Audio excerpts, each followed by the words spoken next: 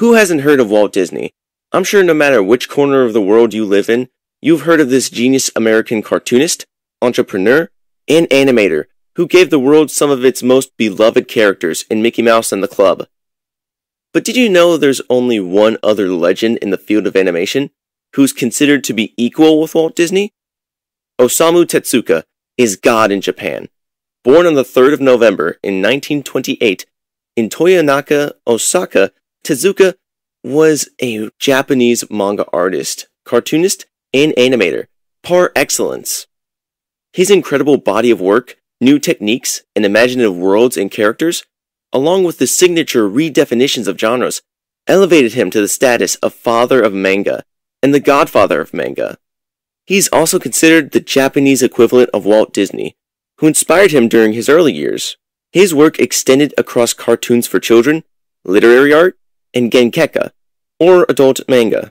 Tezuka was responsible for ushering in what is commonly known today as the manga revolution in Japan, with Treasure Island, a story inspired by Robert Louis Stevenson's English literary classic of the same name.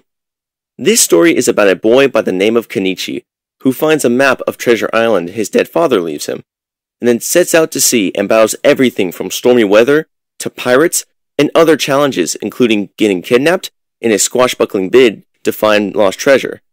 First released in the form of a comic book, New Treasure Island left youngsters astonished at Tezuka's style, and inspired them to become manga artists, a path-breaking work of art at the times.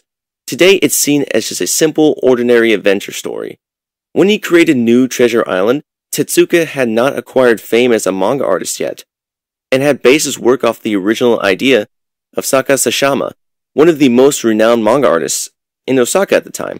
Did you know that Saka had in fact edited a lot of Tezuka's work, cutting at least 60 pages out of the original draft, while also rewriting several times? Tezuka then had to rewrite the entire book with the corrections incorporated by hand. Thanks to its post-war editions, with Americanized illustrations, the book gained immense popularity and became a bestseller with more than 400,000 copies. Over time, Tezuka would leave an unparalleled legacy from his output that spawned the most influential manga series, including Astro Boy, Princess Knight, and Kimba the White Lion, and the adult-oriented series, Blackjack, Phoenix, and Buddha, all of which won several awards, and were universally acclaimed. With Tezuka's death in 1989, an immediate impact was felt on the Japanese public and artists. It was a personal loss for many, who regarded Tezuka as their mentor, and a museum was constructed in Tarakumazaka dedicated to his memory and life works. Tezuka left behind classic works, some of which haven't even been released yet.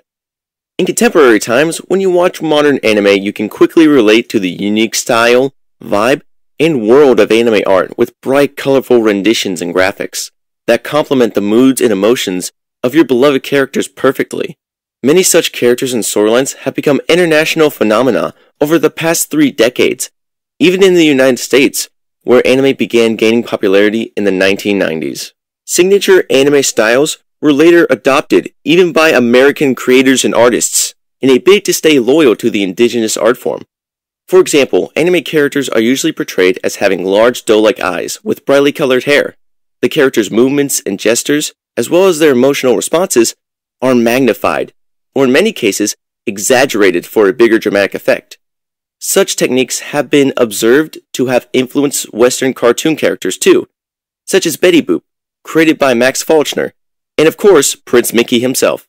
When one thinks of Japanese indigenous art and influences, be it language, martial arts, songs, or food, have helped develop a huge global interest in learning everything related to Japan, and much credit goes to anime. The main reasons why anime stands out today are due to its unique ability to grow with its viewers, and the interesting and colorful depictions of human emotions. It's no surprise that anime has no limits when it comes to creating content that inspires the audience to think out of the box and create something new. Anime, like cinema, has been able to develop and evolve according to the fast-changing and progressing technology over the decades. In the 1960s, American companies dubbed anime, or Japanimation, as it was referred to in English, with corny dialogue and dialogues of overreacting that tag-themed guerrilla flicks. By the 1980s, the quality improved a little, for which you had to shell out dear dollars for a VHS rental. Yep, VHS meant exclusively in the 80s and the early 90s. It was the thrill of being able to watch your favorite anime multiple times over, and this led to the popularity of the art form in the US, as well. VHS meant you didn't have to schedule your day according to the broadcast timings, and you could enjoy your favorite show on your own terms, but as I mentioned, it came at a price. One had to rent tens of tapes to watch an entire series in one go, unlike DVDs or Blu-rays. That with a single purchase did the trick for you. Anime fans and connoisseurs who wanted both quality and quantity gained much from this latest technology boom, as did Japanese and American anime studios, and produced a multitude of content through the late 90s and early 21st century. High-quality laserdiscs were imported from Japan in stockpiles, and enterprising fans would even use professional subtitling services to translate episodes from non-Japanese speakers. With the advent of the internet, with most of us still on dial-up, it was next to impossible to download anime back then.